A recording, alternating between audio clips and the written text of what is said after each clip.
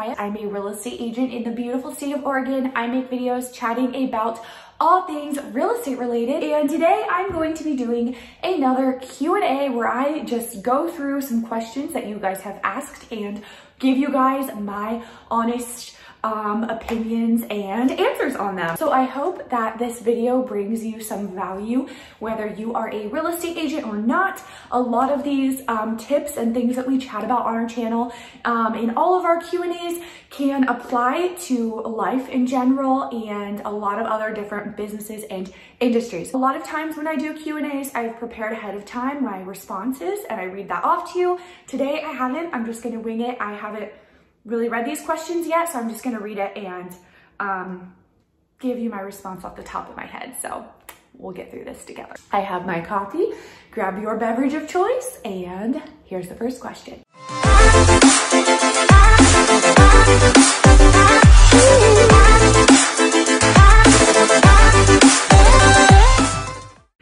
Do you think that majoring in marketing is a waste of time and money if you want to be in real estate? I mean, you can get your realtor's license in a few months. And my response to that question is yes, I would say so. There is a lot more to real estate than just marketing. Even though that is a big point, that's something you can eventually hire someone else to do or learn on your own. There's so many free resources chatting about real estate marketing online. And I think that going to school for that would be a big waste of time and money when you could just get into real estate and jump right in and start making money right off the bat. I don't think that is necessary. Can you make a video talking about good closing gifts? Honestly, I normally just give people a gift card or a handful of different gift cards and the price point that I give them. Normally I give a $100 gift card, but it depends on their price point of their home. If it's more or less, I might give a little more or less, but that's normally pretty much the average price of a gift that I'm going to give someone that I'm working with on a normal transaction. And I know gift cards are kind of a boring thing to give. That's not that great of a closing gift idea, but I give it to them in a little note and I either send it to them in the mail after closing or I give it to them at the closing table if I do go to closing, which I try to. And the reason, honestly, I think that I give gift cards so much as a closing gift is because the high majority of our clients are sellers, and it's just so much easier when they're selling their home, they're moving away. It's easier to just give them a gift card. Now, when I do work with buyers, I like to do a little more fun of a gift and maybe put together a little gift basket with some things that they might like from World Market or even like TJ Maxx, somewhere like that. I just put together a thing of household things that the buyer might appreciate and leave that in their home. But when it's not a buyer and you don't have a home to leave it in, it's a little different. What would you recommend for someone that wants to enter the commercial space of real estate as opposed to residential side? And I honestly can't really answer this question because I've never been on the commercial space. So if anyone has a response to this this nice lady's question, feel free to leave your response and your answer to her question in the comments below because I am not qualified to answer that question. Can you make a video for what it's like transitioning from part-time real estate to full-time? I pretty much started out full-time in real estate. When I started out, I was working at a clothing store, but the hours that I had were so minimal that it was really just like a hobby. Like it was not considered even a part-time job. So I was working pretty much full-time. I could probably make a video what it's like transitioning from full-time to part-time because I've done that, but I haven't done it the other way around. Let's say I work for Century 21 or another big company. They don't offer a basic salary. You only get paid by commission. I'm a little confused there. So yes, as a real estate agent, you do not get a salary. You only get paid commission. There are positions at, say you want to go work for a smaller brokerage or a team, you could potentially have a position that is salary and isn't commission only. And if you're not the type of person that likes to go out there and cold call and get business and ask for business and do all of that, if that's not your strength or what you're into, then maybe but you still enjoy the real estate industry and things about it, then maybe that is the best position for you. And maybe you would enjoy doing something like that. But if you're just a normal real estate agent, no, you don't get a salary. Yes, it is 100% commission based, which is awesome, in my opinion. Okay, so let me just take a sip before I get to the next question because I'm parched.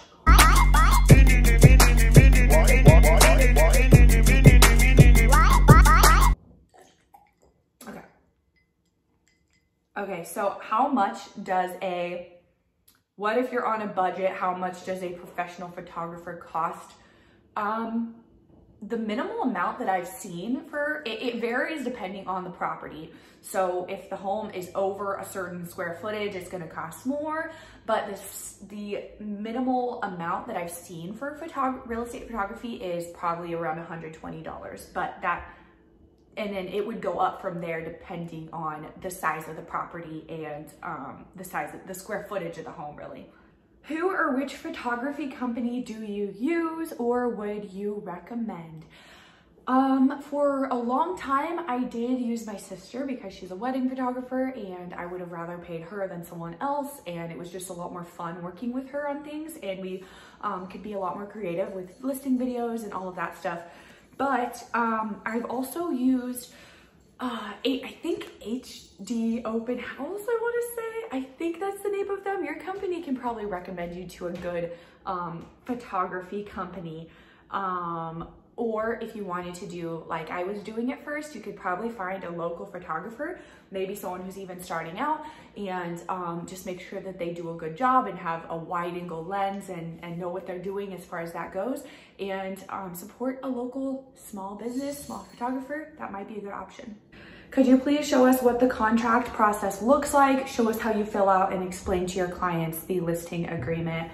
Well, obviously can't do this right now because I don't have a listing agreement with me, but I do normally just walk them through the agreement and explain to them what each page means and where they need to sign and what it means, like where they're signing and all of that stuff. When getting professional photos done, does the seller pay up front or through escrow? Or does it come out of your commission as part of the marketing costs of selling the property? So no, it doesn't come out of your commission. I've never heard of that happening, at least. And the seller does not pay for it. You as the realtor pay for all of your marketing expenses. That's not something that your company pays for either. It's all on you. You're an independent contractor. You pay for your own listing photography. And I think that's probably why a lot of agents choose to not even hire a professional photographer, which I think really hurts the seller. But it's on the listing agent to pay for. Quick question. There are many agents that offer free staging, free professional photos, free house cleaning services. Are all of these free services really paid by the agent? Yes. If the agent's going to offer those, it is up to the agent to pay for those services. What if the home does not sell? Then, you know, it's a business. You just have to cut your losses. That's just the way that it is, honestly. Is there a clause that agents use that states if your home does not sell, you will reimburse me for these services? If there is, I haven't heard about it. So if you know something about that, I'd love to hear about that in the comments below. But I've never heard about a service that reimburses you like that. But yeah, they really are paid for by the listing agent. I always do professional photography. I have never done staging. That's not really popular in our area. It's something I'm definitely open to if the seller asks for it, but at this point have not done that before. Next question. Do you personally go to every showing as the real estate agent? So when you list a property, they're asking if you go to every showing. No, we do not go to every showing when we list the property. When you get it listed on the MLS, then other agents have their buyers and they are the ones bringing them. And those other agents, for the most part, don't want you there at the showing. That's normally a little awkward. I guess the only exception would be if it's a really high-end property or if there's some sort of exception where it would be necessary for you to be there. But for the most part, we have had times when sellers ask if we could come to every showing. And when that happens, it's normally a red flag to either, you know, to really just not take the listing, because it kind of just shows that that seller is probably going to be pretty high maintenance. What about staging? What if they have outdated furniture? Yeah, that is something that I think makes a big difference in houses, is when the furniture is outdated. I really think that it really hurts the home. And I think that it would look better not having any furniture. And that's something that I have told sellers before, is try to minimize your furniture, start packing things, maybe take one bedroom and put everything in that one bedroom if you can't move out yet or don't have a storage unit yet. But if the furniture is outdated, and it really is just killing the vibe of the home or making this cute home look ugly, and that totally does happen, then that's what I would suggest, is telling the seller to start packing up stuff, putting away furniture, minimizing their furniture, and putting things, either getting rid of them if that's what they're gonna do, or moving them out. How important is the brokerage you choose? Does it really have an effect on your progress, or is it how much effort you put into it?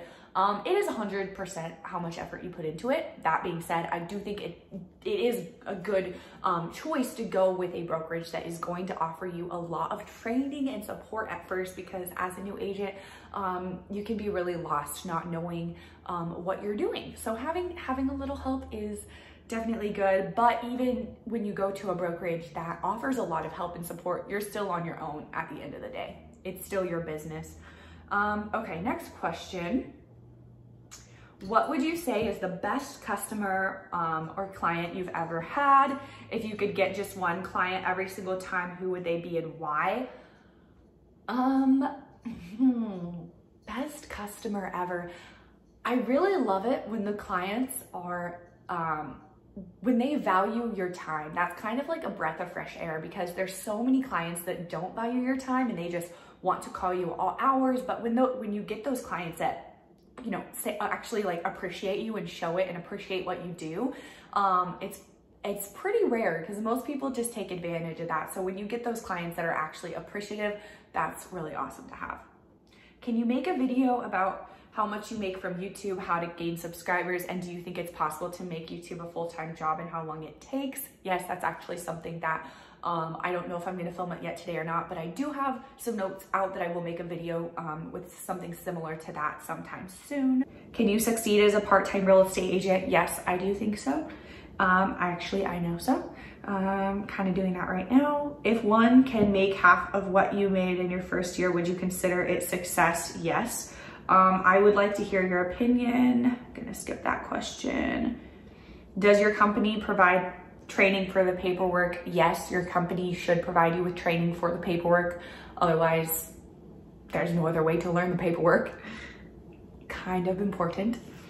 What type of personality will succeed in this business? If you're an introvert, will you not stand a chance? I wouldn't say so. I actually know personally a few agents that are extreme introverts, and they're very successful.